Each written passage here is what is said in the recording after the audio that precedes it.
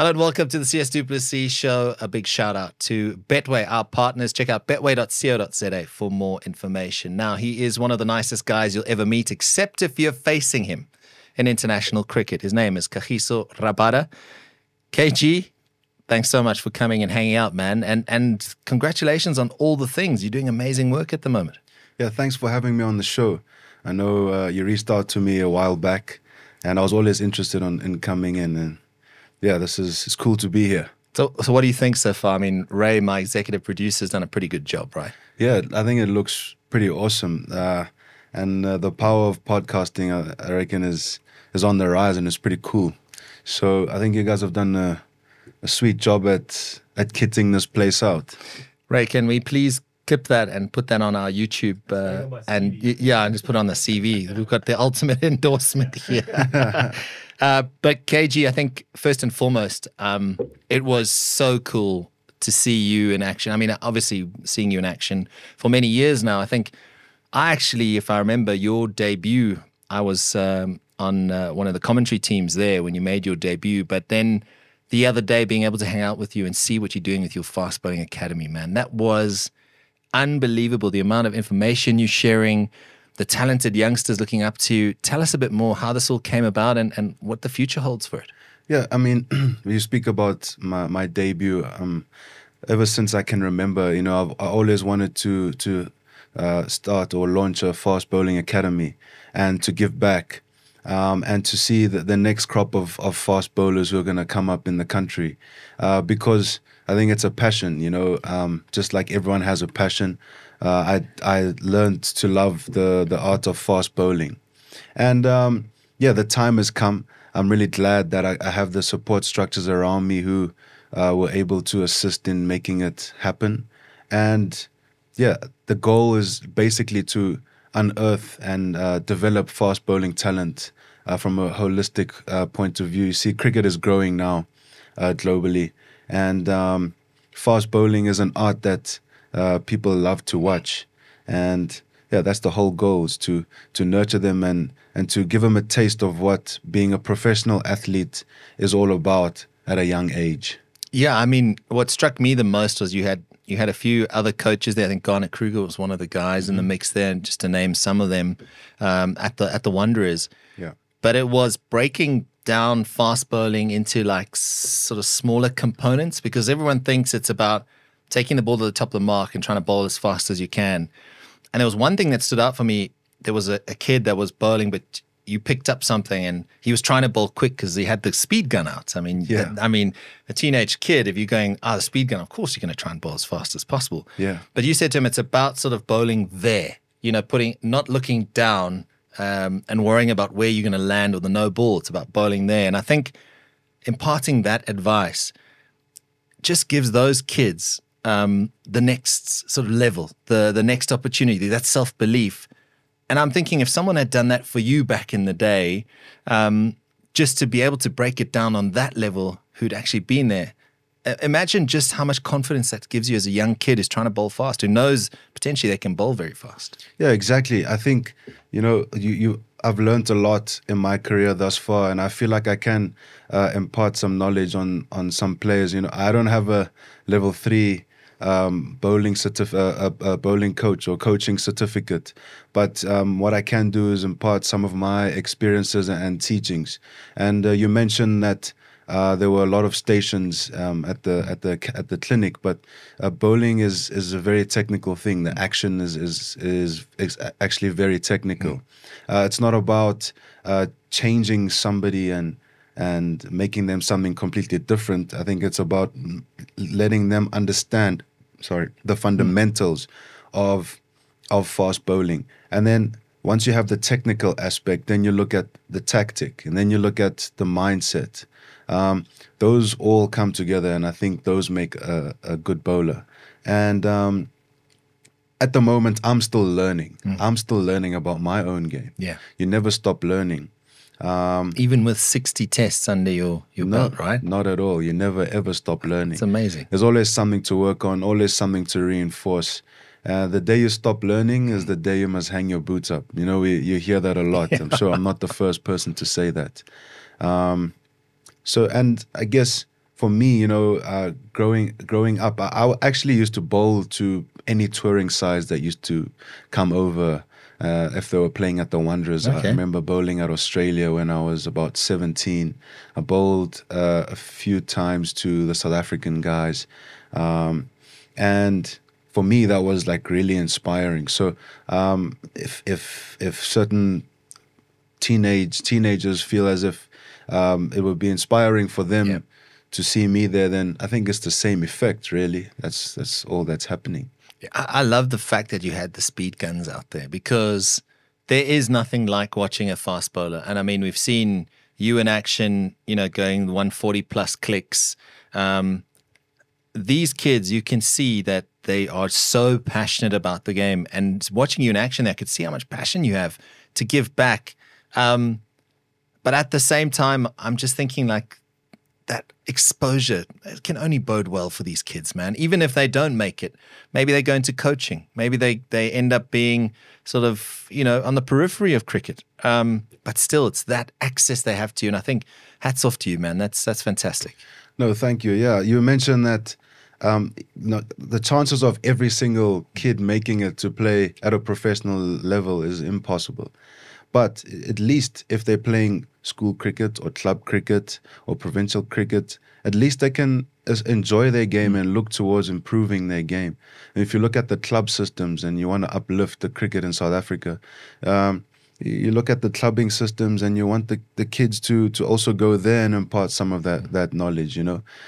So that's all you're doing, is you're bringing the love into the game. And also the fast bowling, it's the best feeling when you're bowling quick and you're on top of your game. And it's also great to watch too. I remember playing at Lords. That was the first time I got 5 at Lords in the first innings.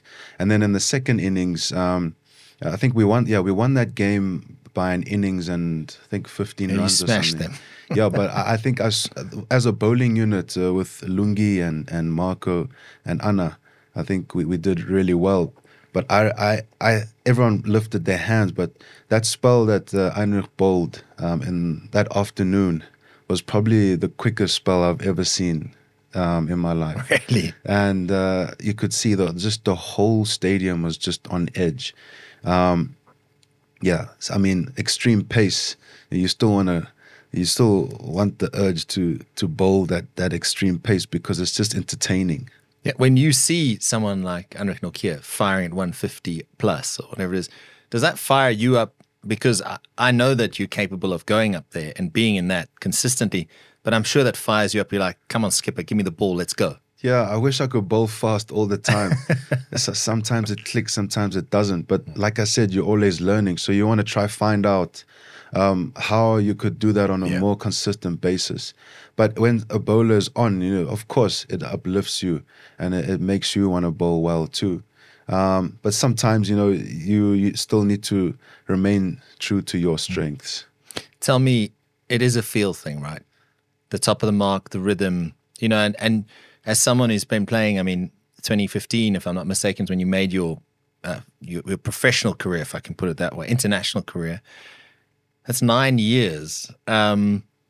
You get to know your body pretty well. And I imagine, and it's something you impart on the young fasters bowlers, is listening to your body, right? Yeah. And at the top of the mark, I think once you've had a run through and checked the mark and you've marked out everything, you kind of have a feeling like it's going to work today, or I'm going to have to work to make it work today. Yeah, sometimes you go on the field and you're like, man, how am I going to bowl today? I'm serious. And some days you feel great and you just don't do as well when you're not feeling great. But for me, I think it's about finding a way. Yeah. That's what I've learned to try and incorporate, is finding a way and just being relentless. Just a never say die attitude. Once it does get to a stage where you are getting a bit of tap around, then it's just like, well, it can't get any worse than this, can it? Yeah. Oh, well, I got hit for quite a few sixes, but can it get worse? No, it can't. But you know you'll be back the next day. But I guess it's just about finding a way. I don't know how you're going to do it, but find a way. When you're at training, there you can focus on some technical aspects of your game. But I think when you're in the competition, it's just about finding a way there, trying to be as practical as possible. And then hopefully it works out. And I imagine it's like post-tee session day 4, you've been in the field for 2 days, bowling on a flat track, you know, to sort of like try and make something happen. That becomes tricky, but that's for me where those world-class high-performance athletes manage to do it. And if it's not someone who's doing something with the ball, like a spinner, it's a fast bowler who suddenly rushes someone and it just triggers a whole set of events. Yeah, I mean, so many times, like if I refer to Test cricket, we've had some really great wins, and I've been involved in some special teams with some special players. And there's never a time when you just feel like you're controlling the game. I can remember a few instances where I felt like we were just completely controlling the game. Otherwise, it's just completely neck and neck, and you can't like let off. Sometimes it's like we've been on the receiving end sometimes, and there it's just about doing damage control and playing for pride. Sometimes you just play for pride. When you're staring at the loss, you know, right in your face. Sometimes you just play for pride, but that hasn't happened a lot, so I'm happy. Touch wood. But finding something special, like you say, it just comes from raw emotion, as much as it does come from tactics. But that's just like somebody doing something out of the ordinary. And if you can get a lot of performances like that within a team, it means you're in a special team. Absolutely. And like you say, you have been in some special teams with some incredible cricketers over the years. And lastly, just to get back to your academy, is it about telling these young kids to work out game plans and execute, or what is that sort of bottom line of advice that you give to them? Because I know it's a cliche, but everyone says have fun. Yeah. And at the end of the day, it is largely to do with having fun and enjoying yourself, because that's how you express yourself and play, right? Yeah. The best of you comes out. But what is that sort of baseline advice that you give to the kids and to the many other generations of kids that are going to come through your academies and hopefully, touch wood, play for South Africa and follow in your incredible footsteps? I think the first thing is pretty self-explanatory, and that is you want to learn about fast bowling, and you want to be a great fast bowler. But at the same time, when you look at fun could mean, you know, doing a bowling drill where you put some stake on it, or aiming at a target and seeing who's going to hit it the most and placing a bet on it, you know. And yeah, I mean, you need to have fun. If it's a warm-up and you play some footy, or you know, because we're still sportsmen, we're athletes, and you want to have that element of excitement. Say, okay, who can bowl the quickest ball? Let's see who can bowl the quickest. Or you can have scenarios in the nets where guys become competitive. Or if you're doing Yorker bowling drills and you use like bottles, 500 milliliter bottles, and you put some water in there, but take the cap off, and you just want to see that bottle explode. You know, certain things like that. But generally, it's mainly about just being a great bowler. Yeah. There must be no better feeling than castling a batsman, and especially a world-class batsman. And you've done that a few times. Yeah. But like, is that, you know, one of those like feelings like, damn, man, that was cool sort of thing, you know, like maybe just take us there. Because it must, you at the top of your mark, obviously know you're trying to set them up into playing a shot, or you have a game plan to a David Warner, whoever it is, regardless of the format. But when you actually castle them, I mean, that's a pretty sick feeling. Yeah, it is a nice feeling, especially when you're on your game. Yeah. Bowled is a very nice dismissal. And when you're on top, you just feel like untouchable. Yeah. You almost hope for it to happen a lot, but it feels like it doesn't. But when you're on top, you just feel untouchable. If you have a look at bowlers in the past, guys who used to get a lot of bowls, guys who were good with reverse swing, you know, the likes of, if you watch Shane Warne bowl, or the likes of like Dale Steyn, or, you know, Wasim Akram, and you see them castling the stumps, and you also want to do that. And you can understand why bowlers, they celebrate the way that they do, because it's just a feeling that you just feel like you're on top, and you're just gonna roll anyone who comes up in front of you. Now this is my house. This is my house. Yeah, like sometimes you feel like that. Yeah, yeah, and it's like, it's a brilliant feeling. When you bowl someone or get a dismissal, have you ever thought of a trademark celebration? You know, like the football, I mean, the Ronaldos of it. You know what I'm saying? And Yeah. we've seen Pereira do it, and Adesanya now copy that, and whatever else. Shamo's got his boot. I mean, you know, Yeah. is that something that goes through your mind, or is it because you're so caught up in that? I mean, I know it's emotion. I know it's like this is fire, you know. But is it something you think about? Or? No, not really. Maybe I'll put my mind to it, you know. Just for the entertainment Kind of side. like a trademark, something, you know what I mean? I mean, you gotta love the entertainment. Absolutely. You need the entertainment. The sport is entertainment, and I don't know. Perhaps I'll think of something, but everything is mainly just instinctive, impulsive, really. Yeah, And I mean, it's also got you in trouble a little bit. it has, it has. But it's part of the emotion, right? It's a part of the emotion. I mean, I think in that moment, I'm completely different to how I am when I'm off the field. Exactly. But yeah, that's the raw emotion. It just comes at you.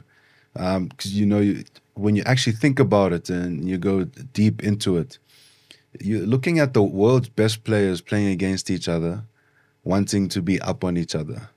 That's what it is. And not the country's best, not the province best, but the world's best. Yeah. And these are athletes, professional athletes at the top of their game. And so the competitiveness is unmatched, really. Yeah. And sometimes when you watch the rugby and you look at how hard they go, that's the intensity. You can feel it. So yeah, that's just the moment, and that's what you're playing for. Yeah. And at the end of the day, as a fast bowler, you're an apex predator. You're top of the food chain. Like, all due respect to spinners, you know, but as a fast bowler, there's this expectation.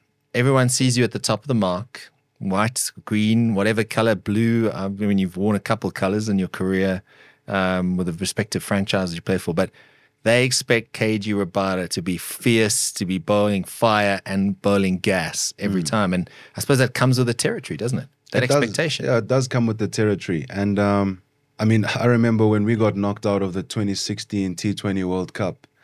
And it was my first World Cup that I went to. And we had a brilliant side. And we didn't make it through to the playoffs.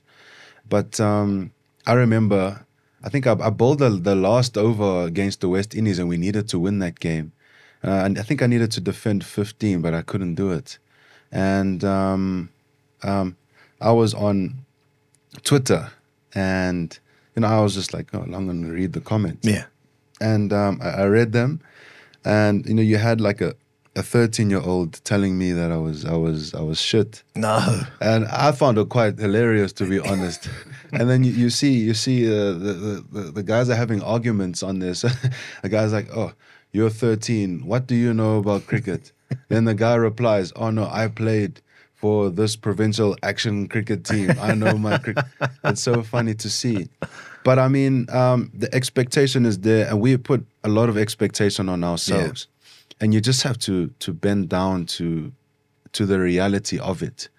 There's no point sobbing about it. But at the same time, we love the fact that the fans are out there to support us. You know, when the stadium is full, and it's nice to see that the fans are literally behind us. Yeah, and I think the older you get as well, the more you have to look at other aspects of your game. So it's not only just about bowling fast. You know, it's a game at the end of the day. At least to me, you know, you have to you have to be quite tactically astute. Sure. And have an instinct for the game. I think most of the time that instinct will take you through, because it's impossible to bowl 150 every single game. Absolutely. Speaking of which, what is your take on social media? Some professional athletes love it. Some professional athletes hate it. I read an interesting article the other day about that Letsile Tebogo from Botswana, the sprinter. Yeah. I think he's 20. He won silver in the 100 and bronze in the 200. I mean, Noah Lyles cleaned up, but he was there. And there's this young kid. And he said after he made the conscious decision to take away social media from his life, he said his life became a lot more simpler. Oh, really? Yeah. But I understand at the same time if you have endorsements and you're marketing yourself as a brand and that. But where do you sort of lie with the social media side of things? Because I assume at times when it hasn't gone well, you don't really want to see the comments. But if it's been great, then you also want to see the comment. I don't know how to really put it, but you know what I'm trying to get at here is, what is that relationship with social media? Because some players love it. You see them every day, they're doing something, if it's a story or whatever it is. But how does Kagiso Rabada feel about social media? For me, I think it's a great tool so what social media does, it connects people. So I think it's a great tool to connect athletes to the supporters and to other general people. Sure. And I think what that does, it helps to grow the game. So this is social media. Absolutely. And this gives people insight into what it's like being a professional athlete or whatever profession you're in. And I think it's a great tool for spreading awareness for, the good things. Yeah.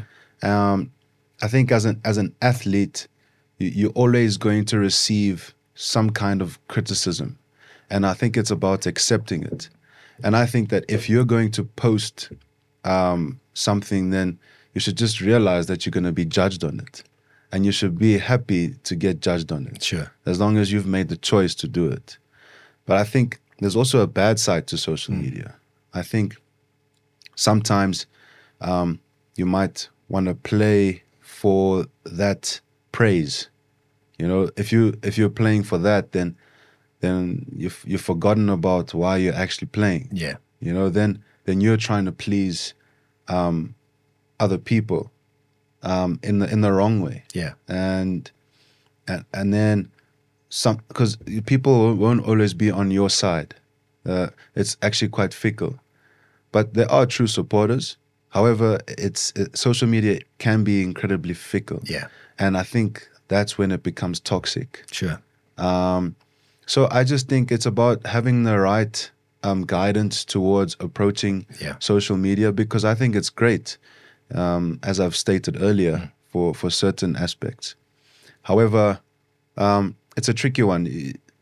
I guess getting off social media, it will make things a lot more simplistic, and it allows you to focus. Yeah. Because social media, it's literally like quick instant gratification.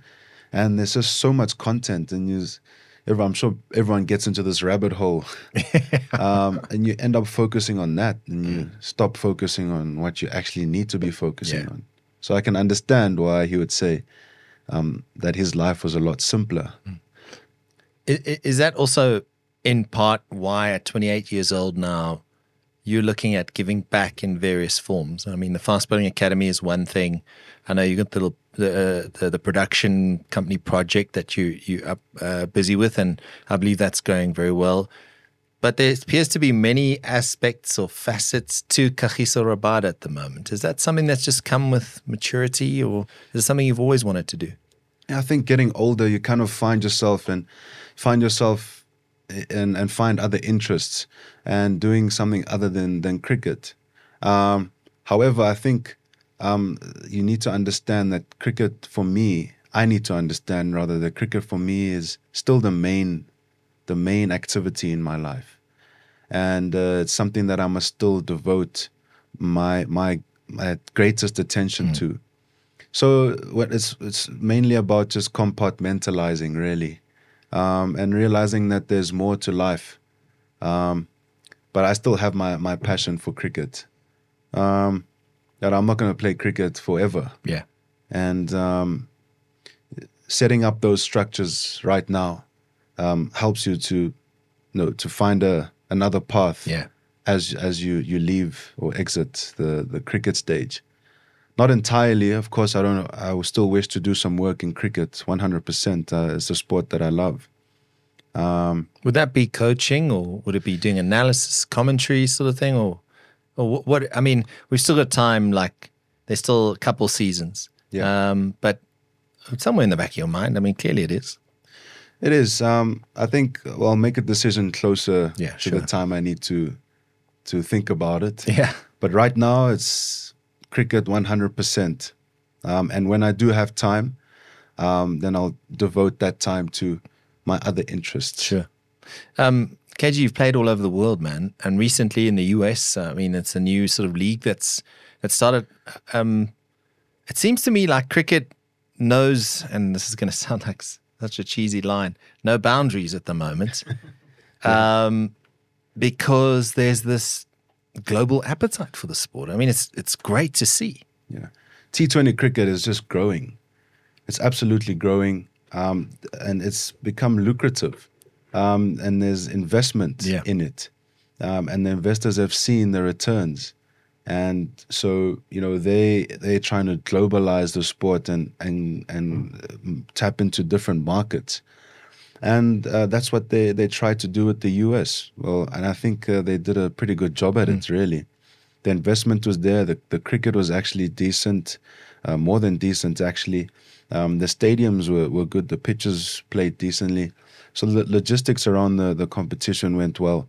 And the support was really great. I mean, the support that you get from the subcontinent is huge. Yeah. And you can see like cricket is revolutionizing ever since Kerry Packer came in and commercialized the sport. Now the commercialization is moving to another level. Yeah. And it's crazy how cricket is growing. It's it's affecting the international circuit and how the team dynamics are of the international circuit. And the whole mixing and matching of players. You never see the same 11 all the time. Yeah. And players around the world are playing with each other. So the whole thing is that it might actually move to a space that's quite similar to football, where you play for your franchise more. Now the ICC are a bit under pressure because they need to still show the importance of international cricket, which I think is key. Absolutely. I think you've hit the nail on the head there. I think first and foremost, representing your country should be sort of, I suppose, number one for any kid growing up, right? But there's lots of time then to explore the T20 options. And if it fits into the calendar, then absolutely. But it's interesting you said that, because for the longest time, NBA, NFL, NHL, even the baseball, the big sports in the US have sort of been the big ones. English Premier League has obviously been huge for a long time now. But IPL's growth in the last few years has been astonishing. I think, if I'm not mistaken, they're almost as big as NFL, or if not bigger than NFL in terms of commercial value and eyeballs. It is insane. You're in the heart of that. You've experienced that. What makes IPL such a special tournament? Because it just looks, there's always fans, there's great cricket, it's always competitive, and the production is amazing. So it must be insane to be a part of. Yeah. I think what makes it great are the eyeballs. Yeah. And the investment. Yeah. Yeah. It's rich investors and a lot of people who love watching the game. And then what that's going to do is attract players to come and play, the best players in the world. And if you have the best players in the world all playing in one tournament, you've got a great product. Yeah. So that's why it does well. Yeah. I mean, and the experience is absolutely magical. Every game is literally packed. There's never a game where it's empty, really. Can you hear your Besides teammates? COVID. Yeah, no, fair enough. That was the disaster. But can you hear your teammates when it's so loud in that stadium? Is it like mad? Is it like a buzz? Is it a hum? Maybe just for guys who've like Ray and I and people watching this and listening who've never been on the field for an IPL game, us mere mortals, maybe just explain what it's like.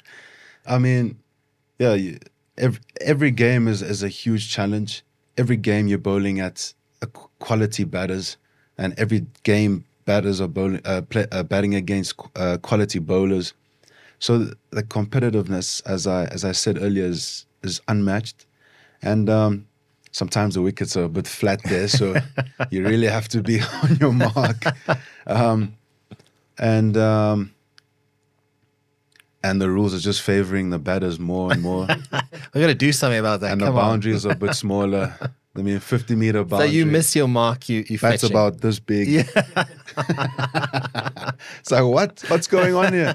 Do you want to make it any easier for them? Yeah. No, I'm kidding. Yeah. It's the one game, actually the loudest I've played in was my debut tour. Not my debut tour, sorry. It was 2015 or 16 when we played India in India. We had a brilliant team. They had a brilliant team. We actually ended up winning that series 3-2. For me, that's probably the hardest and the most exciting series I've played in ODI cricket. Okay.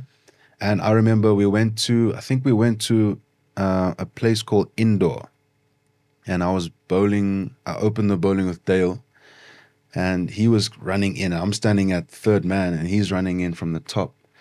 And the first ball he goes up to bowl, I've never heard anything as loud as that, ever. Really? Ever to this day. Because I think it was one of the venues actually where they didn't actually visit too much. Okay. So we're on the bus, and so now they see us from the airport, they're tracking us.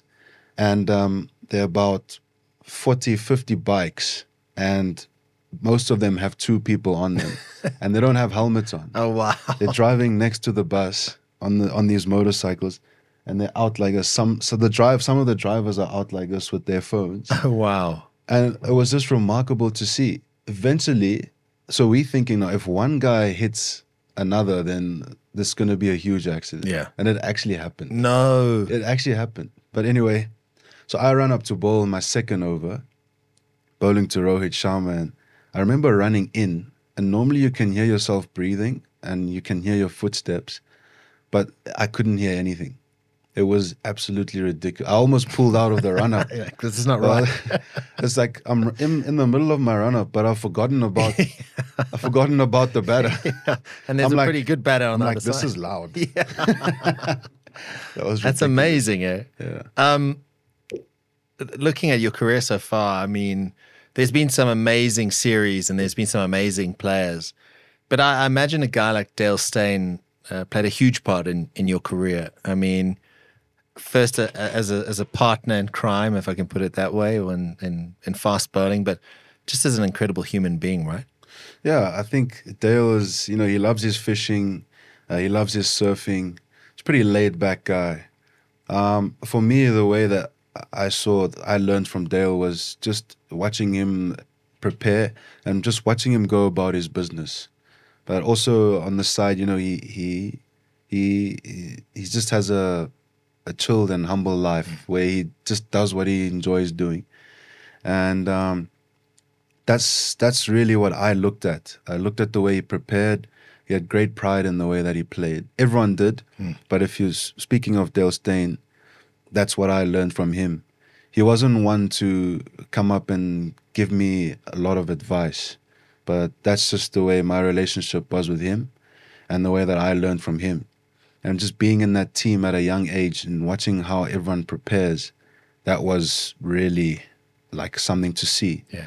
I'd say the guys who would give me advice verbally were guys like Mone Morkel and Vernon Philander. I think I had more conversations with them. And Hashim Amla, Yeah. A.B. de Villiers. I enjoyed chatting cricket to guys like that. yeah, not to say I didn't learn from anyone else, but I would say verbally, those are the guys who I engaged in cricket conversation with. Would you say you're a student of the game of cricket? I think you have to be. Yeah. Yeah, most definitely. Just absorb and learn and adapt and apply. Yeah, 100%. Even now, the game is evolving. You know, if you don't step up to the way the game is evolving, then you'll be left behind. Yeah. But at the same time, it's still about keeping the basics. But the game is evolving. Yeah. So you need to find a way to work that out. When you see a guy like Joe Root reverse slap in a test match, you're like, what is going on with cricket? You know what I'm saying? Like, that's not a shot you're supposed to play at Lord's or wherever it is, but that's where cricket is, right? It's about finding ways to score runs. And if it means innovation, if it means making the bowler think, then I suppose why not? The whole baseball cricket, if there's been a lot made of it. But for the purists, they'll be like, no, I can't watch this. But at the end of the day, it's a fascinating tussle because it is a game of strategy and execution. Yes, big time. So when you see Joe Root play that shot and you're like, okay, now how do we stop that? Yeah. Or it's like, okay, do it again. Yeah. Or, I don't know, mind games or bowl different lines, different lengths. I guess all that the batters try to do is they try to put you off. That's all that they try to do.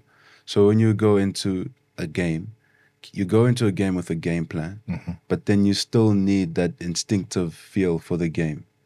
And that comes from observing certain things. It comes from analysis.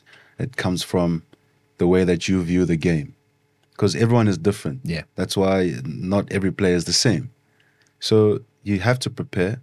But when you're in the moment based on what you've absorbed, as you said earlier, then that's when you actually form like backup plans in the moment. Sure. It's always interesting. Have you come up against a batsman in your career? And I'm sure there have been times where it's been like, how am I going to get this guy out? I'm sure there's times because we are blessed. And I'm not just saying, you know, in South Africa, but we're blessed around the world to have some incredible batsmen to watch. And you've had the privilege to play against them. Is there one particular guy that you go like, oh my goodness, I'm going to bowl to them again, and how do I get them out? Or is it something that you see as a challenge each time? Like, I'm going to work you out. I'm going to get you out. Yeah, I guess, every single batter really. It's never, I love bowling against the best. And I think you want to get those guys out. No disrespect to, every other cricketer, Sure. but I love bowling at the best. It's not like a, oh no, here we go again type thing. And I think sometimes when you do go for some tap or you don't have a great series, or then that's just the game reminding you. That's just it pulling you back. Yeah. That's all it does. It just pulls you back if you're competitive. And if you view it like that, it's like, well, this was never meant to be easy. It's called test cricket for a reason. It's called test cricket, whatever format. Yeah. And that's where you need to test yourself as a bowler, as an athlete, or whatever it is. As a human being. Yeah. Yeah. Exactly. And speaking of that, like cricket can also be, as you said, very cruel. I mean, you've been number one in the world, which is an amazing achievement. But cricket has a way of leveling you out, doesn't it? And making sure that you stay in your lane sometimes. But at the same time, cricket also has some amazing feelings. Yeah. The highs and lows. And if you look at going into any major ICC tournament, a World Cup and stuff, like there's always, I suppose, and it goes for every nation, there's expectation, right? When you go into a World Cup, what are you sort of thinking about? I mean, you've been to a couple now. There's one around the corner in familiar territory, but is it a case of thinking on what KG Rabada can do to help South Africa play best cricket and get results? Or is it a more matured approach in terms of like you're one of the leaders almost in the group now? Yeah, that's an interesting question. I think over the last year and a bit, or rather over the last 2 or 3, 4 months, around there, with the new appointment of the 2 coaches, there's a certain way that we want to play. So like what that does is it gives it a clear understanding to each and every player generically how we want to play. And as long as every player knows the direction that we headed in, then I think that's the first tick. And you might have heard the word positive and aggressive. That's how we're looking to play. And over the last 2 months, especially in the one-day setup, we've discussed our team values. We've discussed where we want to go, and we sing a team song, and it's mainly about to those before us, to those to come. So it's about continuing that legacy and setting it up for those to come. And so we've really dived deep into our culture to get that right, because it hasn't really been the best road when it comes to Cricket South Africa and all the negativity around it. And so we felt like we really needed to get that right. And when it comes to how we want to play on the field, just upskilling, really focusing on certain tactics, and buying into a team game plan. And that's really where we are at the moment. And I guess as a leader in the team, it's about trying to live that as best as possible. But at the same time, it's about myself and how I feel like I want to perform. I need to set my own individual goals. Mm-hmm. But as long as they match the team's goals, then I think that's important. And for me, it's about enjoying the game, not going in it with and thinking about media. Earlier on, we talked about the toxic traits of social media. I mean, even before I played for South Africa, there was a choking tag. Yeah. So now if you're going to go into the World Cup thinking about that, first of all, you need to accept that people are going to say it. But it's actually getting in the way of you just wanting to go and perform. Yeah. So it's about removing all of that and playing as your true self, as a cricketer that wants to do well for the team and also for himself. Yeah. And I think if you can keep the focus nice and linear and buy into the team game plan, and as long as your goals are aligned with the team's goals, then I think that's the way you should approach it. I love it. I think that's the best way to go. Yeah. It's interesting. We've got a unique situation with the Springboks, obviously starting the World Cup title defense. You guys aren't long after that. Do you guys draw inspiration from the box? I mean, obviously, 100%. I know you're huge, and we'll get to your MMA love just now, but I know you guys watch the games, but you draw inspiration. I mean, they're going for history. They're going for a 4th World Cup title, 2 in a row. Only New Zealand have gone back-to-back before, but no one's gone 4. They must fire you guys up a little bit now and then. Yes, 100%. They just seem to have found the formula. Yeah, they have. That's what they've done. And if you look at New Zealand as well, they went through, a 24-year drought. And as soon as they won one, then they got another. That's right. So I think with South African cricket, it just takes one. Yeah. It takes one group to do it. So that's what we're doing. But in terms of the Springboks, I mean, they've been phenomenal. And I have some friends in that team. And it's lovely to watch. You see how the whole country gets behind the Boks when they play. It's because, they give their all.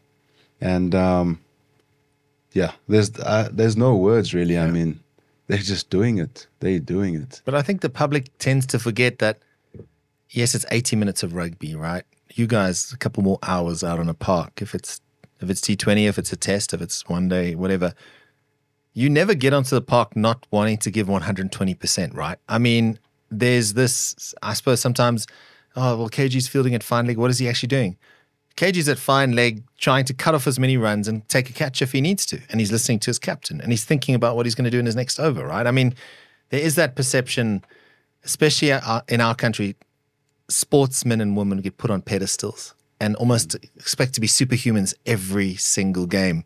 Yeah. But it's not from a lack of trying, because you are trying. When you wear that that green and gold, if it's a cricket jersey, a rugby jersey, whatever it is, you're giving everything for South Africa. You're giving everything that you got. A lot goes into it if you want to perform at an elite level, and that's what the Springboks are doing. So I guess it's about finding out what is going to allow you to perform at an elite level. Yeah. I think that's what it is, and that's ultimately what we're after. And then then it has to do with, from there it has to do with certain things like your will, your determination, all those cliche phrases. But I think the ultimate goal is to try and understand how you're going to perform at an elite level, and do that for long, not just for 1 or 2 years, consistently, but for a long time. Yeah. And also do it in the moment where, the clutch moments. I think that's important. And again, that's what the Springboks do as well. And they've just got the answers. They've got the answers. They seem to turn up when they really need to. And I think that's a skill. Yeah. No doubts in your mind they'll defend the title? Oh, 100, after that display, I mean, it's a bit early to say. But again, I think they looked fantastic. Yeah. And I think if they play that way and negate any threats that come their way, then why not? Of course they can do it. I think the only thing standing in the Springboks' way is a dodgy referee. I guess so. That's honestly, honestly, and Ray and I, my executive producer, have talked about it often. He's like, oh, you know what, we get another Bryce Lawrence, we're screwed. And I'm like, well, that's the reality of playing at a World Cup. I actually asked Skalkberger once, when he came when we were having a camp out in Pearl Valley, and I said, in cricket there's so many variables, and like sometimes you wanna control everything, but it's just impossible. And I said, well, in rugby there aren't that many variables. And the first thing he says, no, there is. It's the ref. Hey, spot on, eh? Yeah. Yeah, Skalkberger's a legend. We've got a few more minutes, KG, and then I have to let you go. I know you're a very busy man at the moment. You when you came in here, we had some of the UFC on. We were huge fans, obviously Drickus and Cameron and them. But I believe you watch a lot of the UFC too. It's an incredible sport. But is it just part of the many other sports? I know you're a football fan also. But is it one of the many sports you watch and enjoy? Yeah, I think some people think it's brutal to watch the UFC, but I just admire the courage and the skill. And it's the fact that it's just two warriors out there battling it out. I think that's what gets me into it. Yeah. And to see, all the different skills and the different martial arts and the tactics behind it, I think that's what I appreciate about MMA. And obviously, the beef as well and the entertainment around it. And boxing as well. I like to watch combat sports because of those reasons. Yeah. Now, look, I mean, we've sport for choice at the moment with the combat sports. Lastly, what's next for KG Rabada? I know the World Cup's not far away, but sort of what's in the next few months of planning? I know there's a lot going on, but maybe you could share a little bit with what we should be looking out for and what you're up to. Yeah, so at the moment, on Monday we go into camp for the ODIs. So I wasn't included in the T20 squad, but we're gonna prepare to play against Australia in 5 ODIs, if I'm not mistaken. Yes, and then the squad should be announced for the World Cup pretty soon, and let's see how that goes. And from there, I think it's about planning towards that. Yeah. So now, this week I have been training, and I think on Monday is when you go full cricket mode. Got you. Yeah. Lastly, what would it mean to you to win a World Cup? I know you've won at under 19 level, and that was an amazing achievement in its own. But for you now, as someone who's given almost a decade of your life to the Proteas national senior men's team, what would it mean to you to win a World Cup? Yes, it would mean the world. Everything. It would mean everything. I feel like that's the only thing missing in South African cricket. And because we've played game in, game out, where I think we've made the country really proud. We've put in some magical performances. Under pressure, we've done it. And I've been there, I've seen it. We've done it on a lot of occasions. Yeah. We just need to do it on this occasion. And that would be absolutely lovely. There's a lot of importance behind going to a World Cup. I know the look at the pride that it gives to the people back home. It's fantastic. Kagiso Rabada, thank you for being such a great sport. Thanks for being an incredible ambassador for South Africa, for giving back to the sport. And we wish you all the best for the World Cup, and keep up the hard graft and being an apex predator, being a world-class fast bowler. We really enjoy watching you, and we wish you all the best. Cheers. Thanks, Sias. Thanks for having me, man. That's always welcome. Ray's already said there's a parking spot if you want one outside, so you're welcome. Kagiso Rabada, please like and subscribe. Thank you very much for watching the CS du Plessis show, and big shout out to our partners at Betway. Check out betway.co.za for more information.